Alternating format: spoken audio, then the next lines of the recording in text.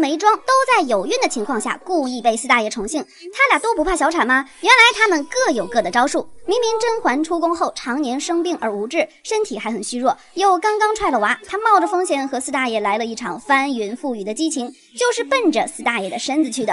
他与皇上多年不见，四大爷的宠幸肯定力大如牛。甄嬛就真的不怕小产了吗？看他提前都做了什么准备。他找来了实初哥哥为胎儿做保障，在胎相稳固的基础之上才决定和四大爷交欢的。那为什么同样怀孕侍寝的安陵容就流产了呢？她流产则是因为这一胎就保不住，即便太医也说胎儿没什么大问题，那不过是骗四大爷的。所以安陵容这个孩子不能除掉甄嬛，那就借四大爷的小鸟杀死小鸟，这样自己也没有任何罪责。水往低处流，人往高处走。甄嬛碰上果子狸去世，父亲重病宁古塔，身边的一切都让他不得不兵行险招，用这次房事做掩护。这样看来，四大爷次次都是冤大头啊！风流皇帝俏尼姑，你以为四大爷像扎龙一样喜欢 cosplay 吗？还真不是，他能爬上禅房的冷炕，倒是因为甄嬛的一番筹谋策划。甄嬛为了能吸引到四大爷，花费了一番心思，其一就是请工具人实初哥哥帮他带来神仙玉女粉，要以色示人了。甄嬛不得不捯饬成四大爷最喜欢的模样，好一举拿下他，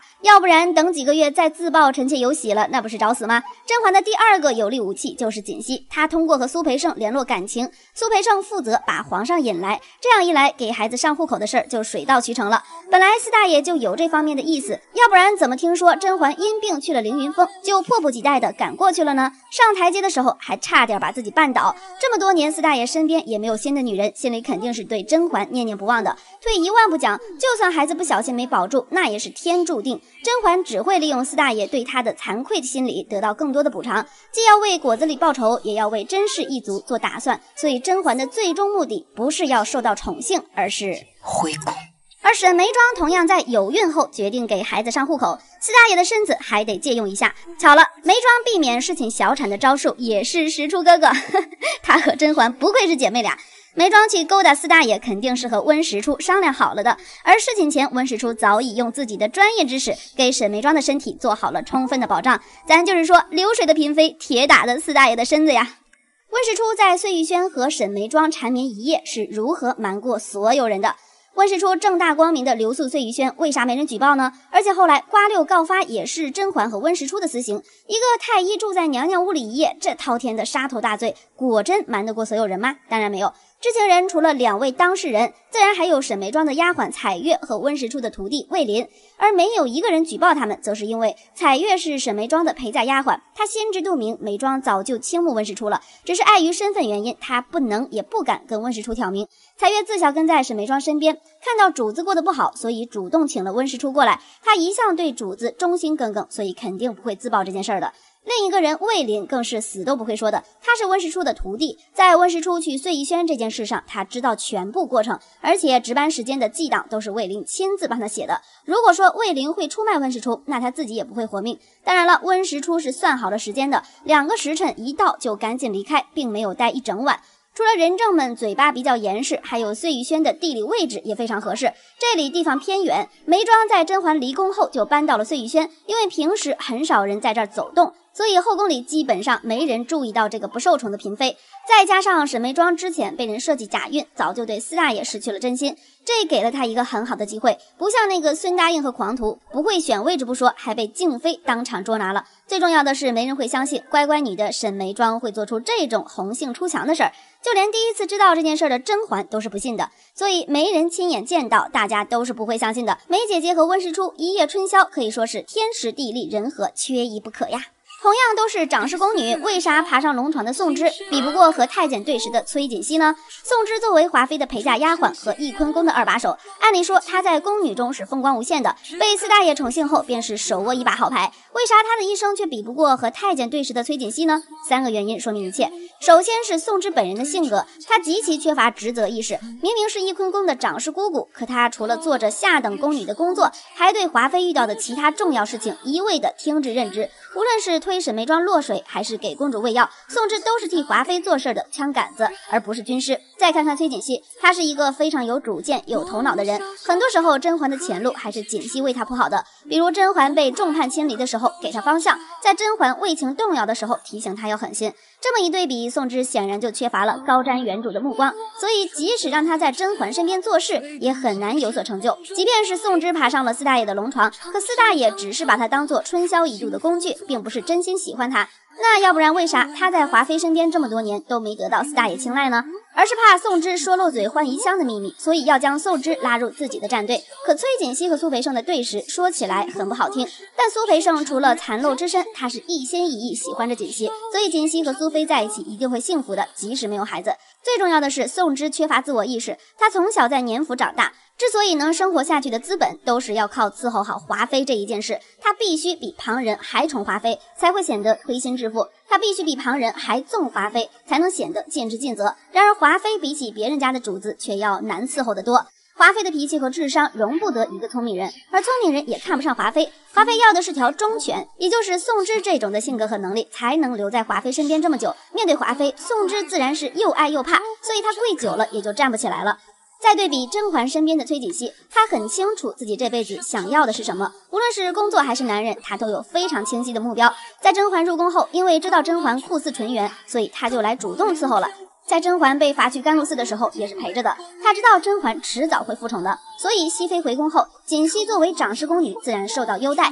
以上种种表现，宋芝比不上槿汐，无论是哪一方面。《甄嬛传》宜修前期真的把狐狸尾巴藏好了吗？宜修前期顶着一张好人牌玩转整个后宫，不光在后宫隐藏的挺好，更是迷惑了一众小伙伴。那前期真的没人发现她的真面目吗？不，她早就暴露了。首先太后肯定是知道的，太后在剧中一直是给宜修收拾烂摊子的角色，宜修残害子嗣的事儿她更是门清。不管是富察小产还是甄嬛小产，太后都曾多次告诫宜修，甚至太后快领盒饭前还自曝自己知道宜修残害纯元的秘密。就这么看，除了简秋、江福海这些宜修帮手外，太后是最清楚宜修真面目的人。安陵容是新进宫的嫔妃中最早知道宜修真面目的人，心思缜密的她在投奔皇后阵营后，虽说得到过四大爷的宠爱，但每次事情完后，宜修都会让她喝下避子汤。虽说宜修面上说的冠冕堂皇，但安陵容不傻呀，她早就察觉到了不对，但无奈在人家屋檐下讨生活，只能忍着了。而大女主甄嬛前期是蒙在鼓里的，虽说她在宜修装头疼的那场戏中察觉到了宜修的目的不纯。宜修装头疼说太医院的太医都去年家了，而宫里明明有当值太医，这让甄嬛抓住了破绽。但她也只是觉得皇后只想打压一下华妃，没有其他坏心眼儿。甄嬛觉得是华妃太出头了，自己只要安分守己就没事儿。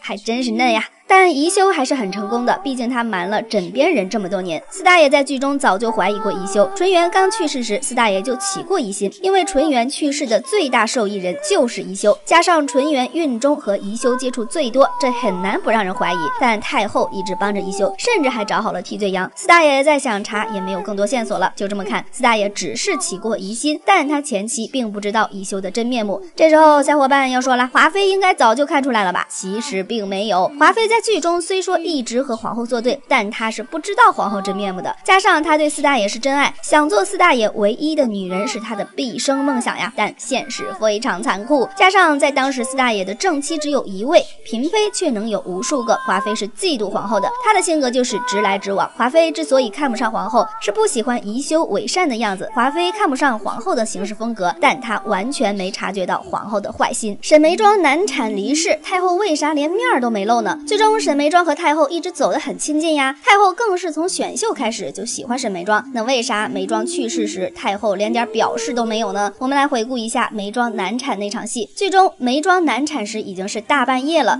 这时候也不宜惊动太后，毕竟太后年事已高，经不得下。再加上眉庄顺利生下孩子，四大爷都放心的回去睡大觉了，还惊动太后做什么呢？再就是剧情需要，如果这时候太后来了，眉庄就不能和温实初生死诀别了，两个人的爱情就不了了之了，没有结局哪行啊？所以剧中太后没有来，可能就是因为这两点原因导致的。